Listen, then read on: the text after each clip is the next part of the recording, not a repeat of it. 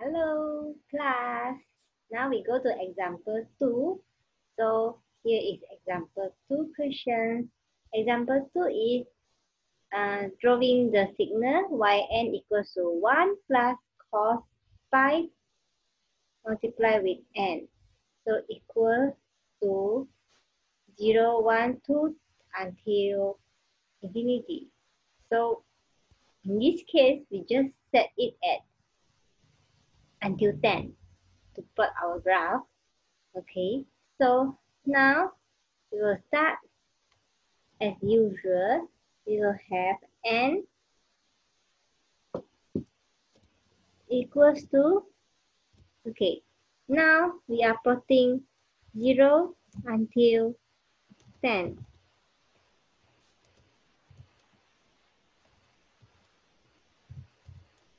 Okay, but now the interval we put as 1 so that your interval will be 1, 2, 3, 4, 5 until 10.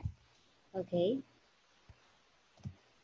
so then we put our signal. So you refer just now your signal is y equals to 1 plus cos, so bracket 5 multiply with our n.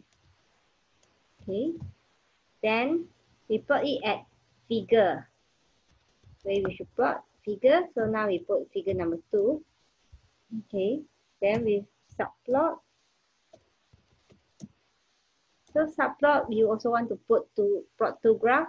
One is one is continuous, another one is discrete. So we have two graphs. So your N and P is your row and your column. So we have row column. Okay. So then we will have plot. So N and our x-axis and our y-axis. So then now you have to label our x-axis and y-axis. So x-axis is x label. So now your x-axis is an n. So we label as n. Okay, then we have y-axis. We label it.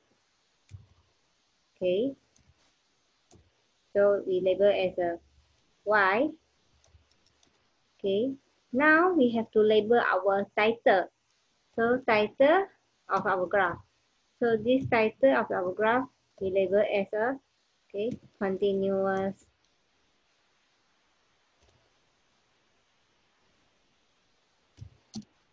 signal.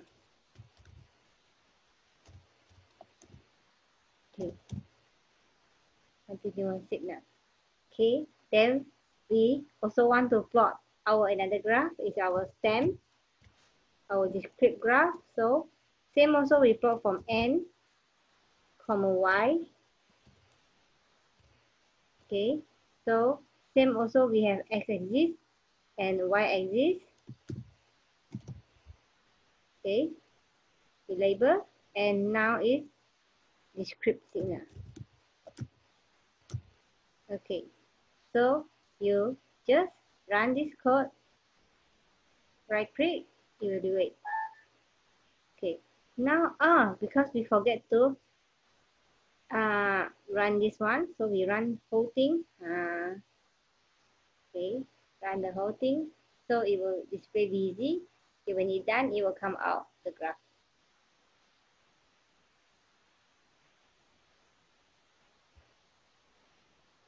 This one is a discrete. So have an advantage in choose the software. So maybe we have some problem here. Yeah, because we forget to put the subplot. So normally they will have the error come out, okay, warning, unable to display the graph because we forget to write the subplot for the another one. So subplot, now we want to have the second graph as below. So that's why, you see, MATLAB is very clever. When you are writing something error, it will come out warning or whatever. So it will do it again. Okay. So if we put 2 to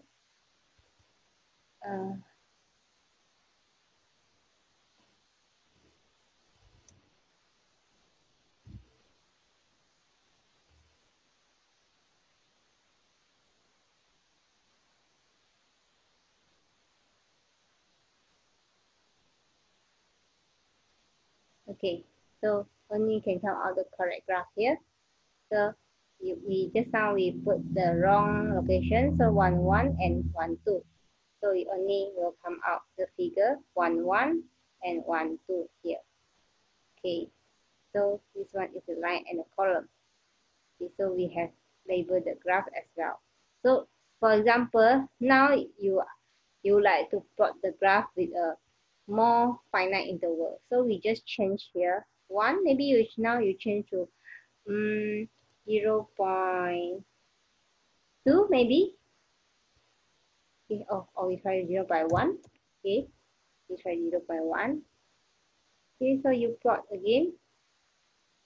So you can see your graph is more, you have uh, the more high resolution graph. So you will get a cos graph, because if you see your graph is a cos phi n, so you plot like this. Okay, so uh, okay, so and you can know your value of the n and the y. So you can see here, you double click at the n.